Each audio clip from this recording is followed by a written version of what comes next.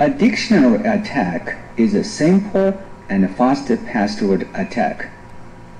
By dictionary, I mean any digital resources that have words like Wikipedia. This is how it works. Step 1. From a dictionary, hackers generate thousands of candidate digests.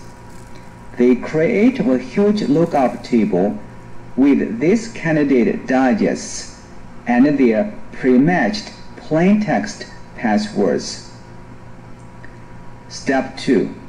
Hackers compare these candidate digests to those in a stolen digest file. If there's a match, they get the password. Although such approach would seem impractical to do manually, computers can do this very fast and run through millions of words in a few hours. Brute force attack is when the hackers use their computers to systematically cycle through each letter in a character set.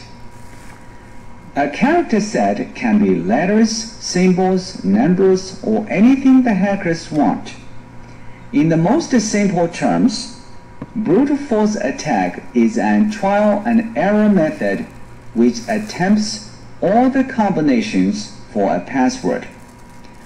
This method is quite efficient for short passwords, but cracking all possible passwords is only a matter of time.